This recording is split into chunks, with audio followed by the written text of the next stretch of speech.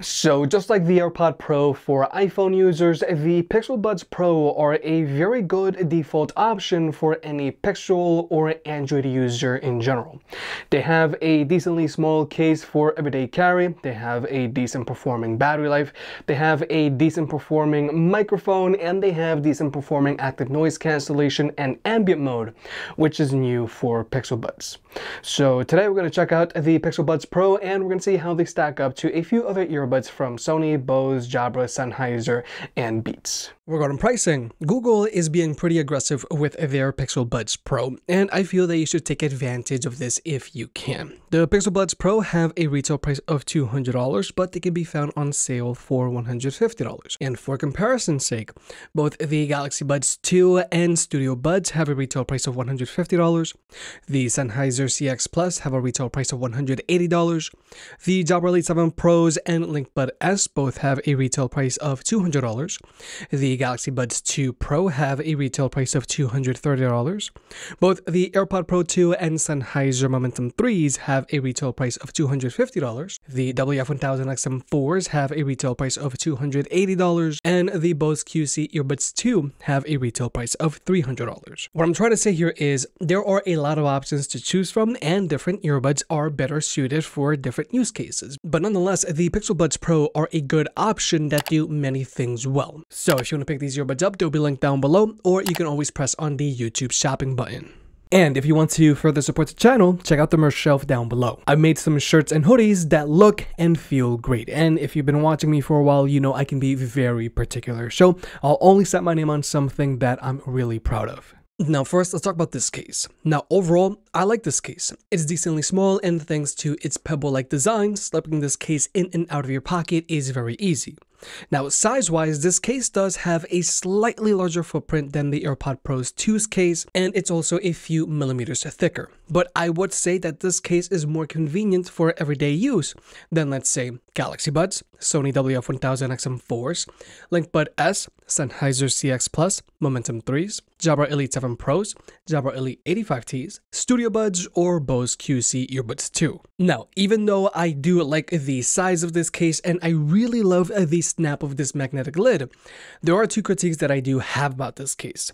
The first has to do with their slate texture body. This slate texture is great because it really helps you get a grip on this case, but this slate body does scratch very easily. And I would say that this is an issue because for comparison, the Galaxy Buds 2 Pro also have a slate textured body, but this case isn't as quick to collect scratches. But then there's just the matter of taking these earbuds out of their case. I find that these earbuds are a little hard to get a grip on because these earbuds are so flush against the case. So when you're going to take these earbuds out of their case, you have to be very careful. But at least this case has strong magnets in it, so putting your earbuds away is much easier. But when it comes to charging this case, just as you'd expect, this case charges via a USB-C port, and you've also got wireless charging. Now, wireless charging is pretty standard when considering most mainstream earbuds, but this is something that you want to take note of, especially if you're considering getting either the Studio Buds or Bose QC Earbuds 2, because these cases don't have wireless charging, even though they are pretty big. Now, when it comes to battery life, the Pixel Buds Pro have a decent battery life, but their battery life is more mid-tier than it is premium tier. Now, the Pixel Buds Pro have an advertised combined battery life of 31 hours with their active noise cancellation turned off. The earbuds themselves can go for 11 straight hours, which is phenomenal if you're a retail or warehouse worker, and the case can supply about 2 additional charges. However, if you were to use these earbuds with their active noise cancellation turned on, then they're going to have an advertised combined battery life of 20 hours. The earbuds themselves can go for 7 hours, which is still a lot, plus those almost 2 charges that you get from the case. Now, the reason why I say the Pixel Buds Pro have a more mid-tier battery life is because most mid-tier ANC earbuds try to aim for a combined battery life of 20 hours with the active noise cancellation turned on.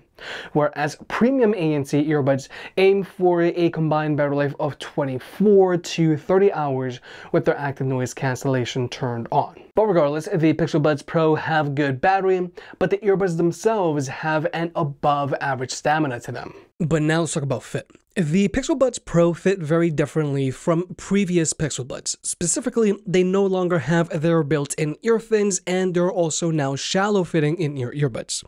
As in, they don't go in as deep as standard fitting in-ear earbuds, like let's say the Galaxy Buds 2, CX Plus, Link Bud S, or Jabra Elite 7 Pros. The Pixel Buds Pro fit more like your AirPod Pro, Studio Buds, Jabra Elite 85Ts, or Galaxy Buds 2 Pro. So, thanks to their shallow fit, the Pixel Buds Pro feel more comfortable than your standard fitting in-ear earbuds because they don't feel as intrusive. However, one drawback about shallow fitting in-ear earbuds is that they do tend to wiggle out much easier. But I did notice that the Pixel Buds Pro have a really good lockdown, and I think that's because these earbuds have so much surface area coming in contact with the bowl of your ear. The additional friction helps with lockdown. But in general, the Pixel Buds Pro fit very well, but I would mainly recommend them for casual use because they can wiggle out while working out hard. Now when it comes to connectivity, each earbud establishes a connection with your phone. So if you just want to use one earbud at a time, you can use either one, it doesn't matter. And this is the connection setup that we expect to see from all of our earbuds nowadays. But unfortunately, we still have to specify this because there are still some premium ANC earbuds that are using a Hero and Sidekick setup, like the Bose QC Earbuds 2.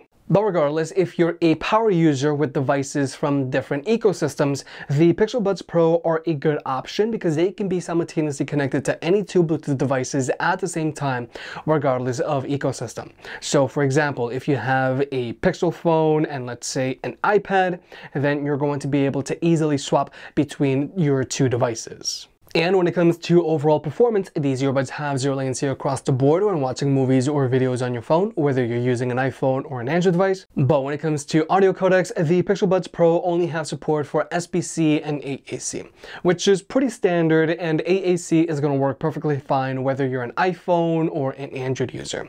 But unfortunately, the Pixel Buds Pro don't have support for any higher quality audio codecs, either from Qualcomm or Sony.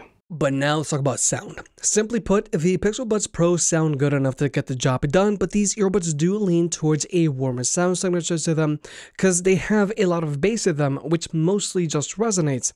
But they also try to compensate for all of their bass by elevating the treble on them. Simply put, the Pixel Buds Pro are mostly bass and vocals, and the instrumentals on these earbuds don't have much room to breathe, and their detail is lacking. And at times, vocals can get a little too harsh and a little tinny, and especially snares can get a little too overemphasized. Now, the volume EQ setting on these earbuds really does help combat the overly bright treble on these earbuds at higher volume, but regardless, it's still there. But also, more recently, these earbuds have gotten a fully customizable EQ, so you can go in and lower the bass on these earbuds a little bit if you want, and more importantly, you can lower their treble. But even with my preferred EQ settings, I still can't help but feel that these earbuds sound a little narrow and are mostly just bass and vocals. Don't get me wrong, they sound good enough to get the job done, but if sound quality is very important to you, then you might want to go with either the Galaxy Buds 2 Pro, Sennheiser CX Plus, or Sennheiser Momentum 3s. Now, when it comes to the media controls on these earbuds, you've got touchpads. Now, you can tap to skip through your music, you can press and hold to cycle between your ANC settings, and you can swipe to raise or lower your volume directly from the earbuds themselves. And overall, these touchpads are very accurate and they're easy enough to use. But something that I did notice is that they aren't overly sensitive, which I feel is a good thing when you go to adjust these earbuds while they're in your ears. But also, just you'd expect, these earbuds do have wear sensors, so they'll automatically play and pause your music if you take them out of your ears or put them back in. But now let's talk about the active noise cancellation on these earbuds. Now, the ANC on the Pixel Buds Pro does block out more noise than your mid-tier ANC earbuds, like either the Beats Studio Buds, Galaxy Buds 2, or the Sennheiser CX Plus. And the ANC on these earbuds doesn't have any noticeable cabin pressure to it, which is good. However, while in a quieter environment, you will notice a constant hissing in the background, but you won't notice this hissing if you've got some music playing. But when compared to your more premium ANC earbuds, the Pixel Buds Pro do struggle to keep up here. Because right now, the AirPods Pro 2 are my #1 earbuds when it comes to active noise cancellation. Albeit their ANC can make me a little nauseous sometimes, and sometimes I can lose my balance a little bit with them. Right below them are the Bose QC Earbuds 2, which also block out a ton of noise, but without all of the side effects, which I think is pretty cool. Right below them are the Sennheiser Momentum 3s, which did get a performance boost after a recent firmware upgrade. Right below them are the Sony WF-1000XM4s and their super itchy foam ear tips. Right below them are the LinkBud S, which don't have super itchy foam ear tips. Right below them are the Jabra Elite 85Ts. Right below them are the Jabra Elite 7 Pros. Right below them are the Galaxy Buds 2 Pro. Right below them are the Pixel Buds Pro, and below them are the original Galaxy Buds Pro. So overall, the ANC on the Pixel Buds Pro is still useful for reducing road noise while on a bus or reducing some chatter if you're in a noisy cafeteria. But if active noise cancellation is very important to you, then you might want to go with something else. But then there's the ambient mode on these earbuds. Now, the ambient mode on these earbuds is actually really good. It sounds very natural and there's very little self-amplification. But my main critique here is that there's still some noticeable hissing in the background again.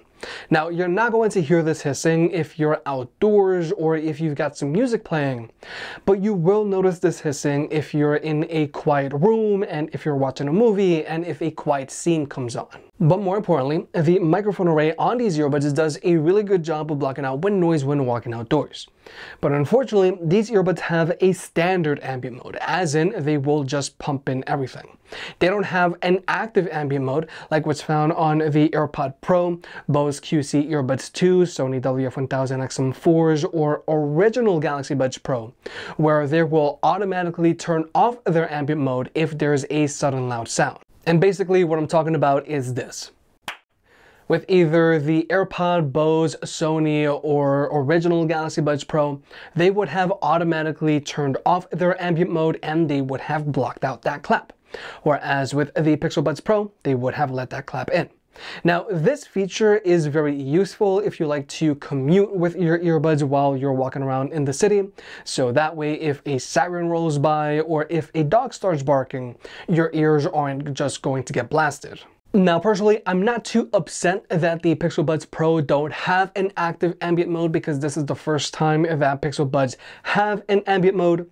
But I really hope, and personally, I wouldn't be too surprised if Google pushes out a future firmware update to these earbuds, which will give them an active ambient mode. No promises here, but Google does like to push out new features to their products after they've been released, and a good example of this is the fully customizable EQ that the Pixel Buds Pro finally have. But finally, here's the microphone test. Now, overall, I feel that the Pixel Buds Pro have a decent performing microphone on them, but I can't help but feel that this microphone does sound a little robotic while in a quiet room. And even though the microphone on the Pixel Buds Pro isn't up there with the microphone found on the AirPods Pro 2 or AirPods 3, it's still up there.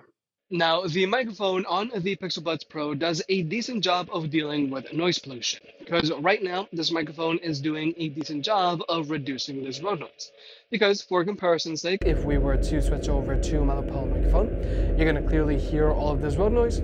But if we were to switch back over to the Pixel Buds Pro, it is reduced. But when compared to the AirPods Pro 2, I feel that these are blocking out a little bit more road noise with less interference in my voice. And when it comes to blocking out chatter, I feel that it's the same thing. The AirPods Pro 2 block out a little bit more chatter with less interference in my voice than the Pixel Buds Pro. But regardless, the Pixel Buds Pro are also doing a decent job of reducing all of this chatter without interfering with my voice too much or pushing it down too much. So overall, I would say that the Pixel Buds Pro have a decent performing microphone on them. But with all that being said, the Pixel Buds Pro are definitely a solid default option for any Pixel or Android user in general. The Pixel Buds Pro are a very convenient pair of earbuds thanks to their generally small case, long-lasting earbuds, multi-point connectivity, and decent performing microphone. And with their aggressive pricing, these are a great pickup. However, when it comes to sound quality, active noise cancellation, and ambient mode, these are good enough to get the job done. But if you want better sound quality or better active noise cancellation, you might want to go with something else. But as a complete package, you can't go wrong with these because overall, these are very convenient. If you made it this far, I guess you enjoyed the video, so hit the like button and get subscribed. If you want to pick any of the products up, they'll be linked down below. And if you want to further support the channel, check out the merch. I made some shirts and hoodies that look and feel great. And you know I can be very particular, so I'll only slap my name on something if I'm really proud of it.